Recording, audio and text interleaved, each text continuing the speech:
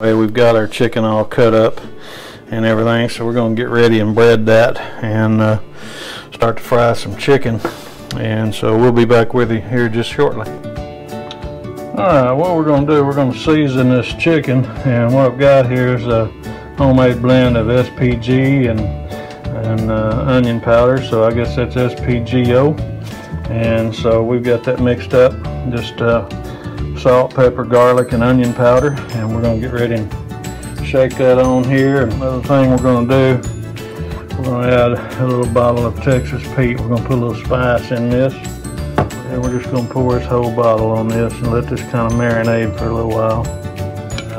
While that's setting, I'll get my grease hot, and we'll come back to you and show you what it looks like to fry up some good old fried, southern fried chicken.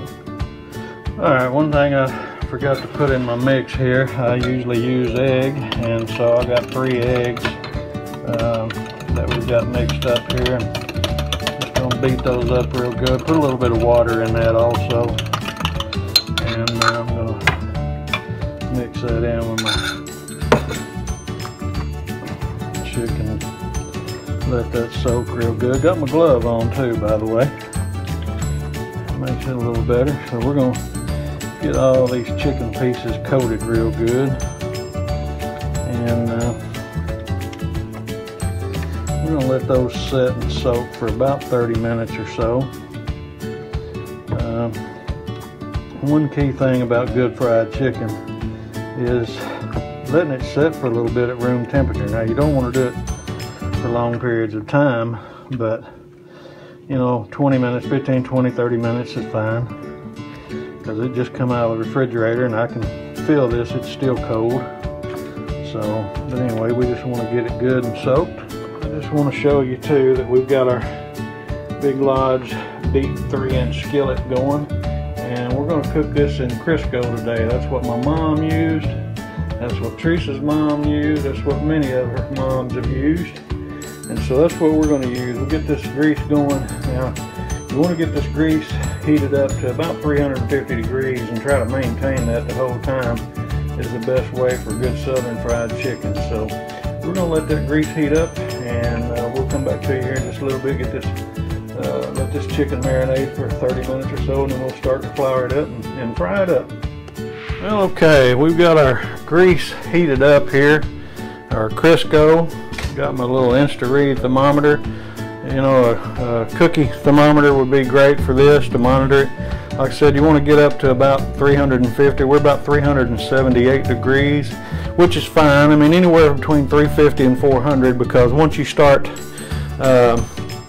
placing your chicken in the grease, it will go to, the temperature will start to drop a little bit. So we just want to start this chicken leg in here, get it soaked real good in this flour, and this is just all-purpose flour. We did not season this because we seasoned the chicken before we put it in the flour. So we're just going to drop that in there, get that other chicken leg out, and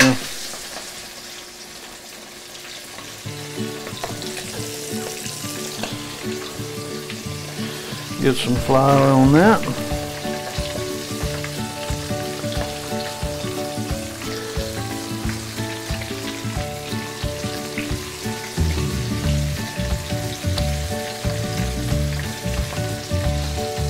Another one of these bigger pieces here. Get it. That's part of the breast there. Now, these breasts were so big. A lot of these chickens nowadays, the breasts are so big and plump and fat that you can actually cut them in half and be okay. And that's what I did here. I cut these in half.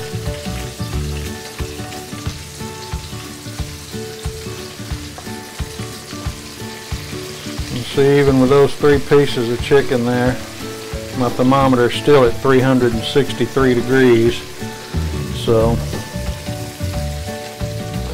we're okay.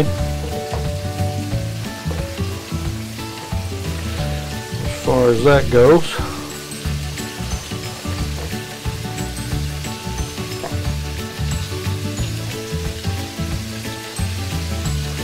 Now, one one thing about good fried chicken, you just don't want to crowd, you know, your pan too much.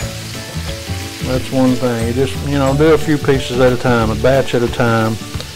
And as big as these pieces are, looks like I'm probably only going to get about 4 pieces in there. And that's okay. So we'll let those cook for about 6 or 7 minutes and on each side. Of course, they're swimming in it, so get them up to a good color. Just dropped my temperature down on my thermometer down to 325 degrees, but it'll start to come back up. That's why you want to go ahead and get your grease up anywhere between 350 and 400, because as you start adding your chicken, you know, the chicken's kind of cool, and so it will certainly drop the temperature down on everything. While we're waiting on that to cook a little bit, I'm going to add some more of these pieces in here and get them floured up.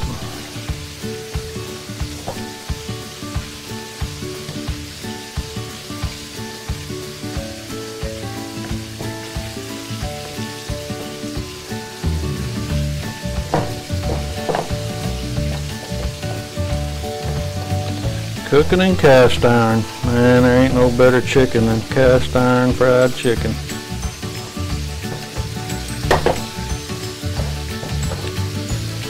These thighs in there.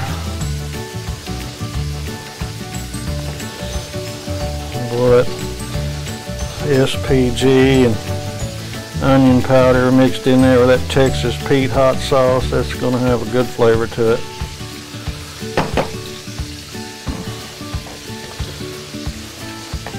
I'm going to leave these wing tips on here. My wife likes these wing tips. So as I was saying earlier, you can cut them off if you so choose. But when you fry them up, they get crispy and you got a good flavor to them. But, you know, as we cut the tail piece off and the back out of this chicken, you know, we saved that for chicken stock. You can also cut these wing tips off and put that in with your stock if you so choose. Some people do.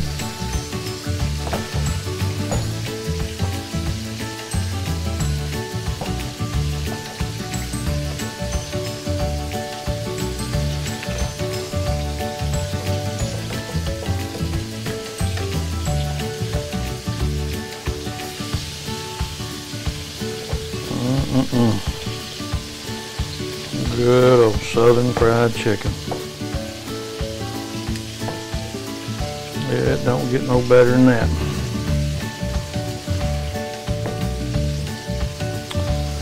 It don't get no better than that. Alright, we'll get this last wing down in this flour.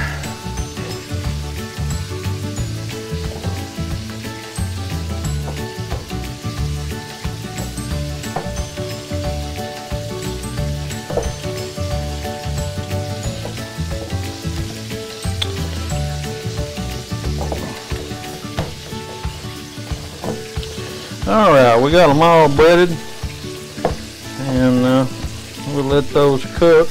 Old chicken leg is looking good now. One good thing about using an Insta-Read thermometer, you can always stick that in your chicken and see what the temperature's like. So we still got a little ways to go. We'll get that chicken up to about 165. Well, let's check this here. Still running about 315 degrees on our grease. And we'll go ahead and turn these chicken legs.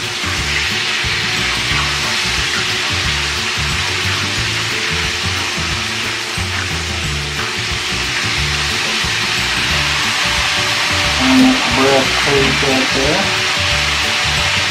Oh boy, it's looking nice.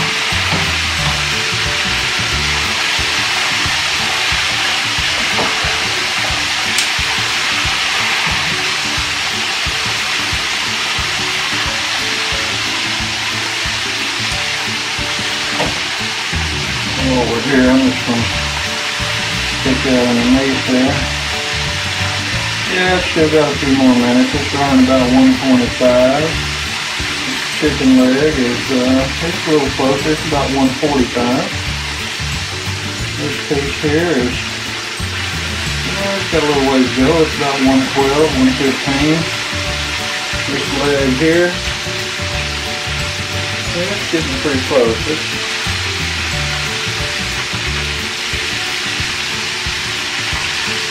about 150, so we'll let them cook a little bit longer. We got some of these pulled out, and I just want to show you how golden brown that is. And so that's how you take and cut up a chicken and saute it up and marinate it up in some good old Texas Pete and a couple eggs and a little bit of SPGO, and frying it up in our Lodge 3-inch chicken fryer Dutch oven. And we're using Crisco today. And so we got another piece about ready to come out. We got more pieces in here, so we're going to let those cook up. Oh, look at that right there. Whew.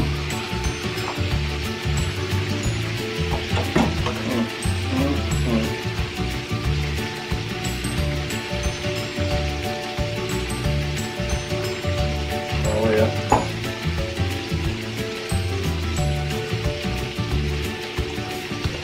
Southern fried chicken, boys and girls.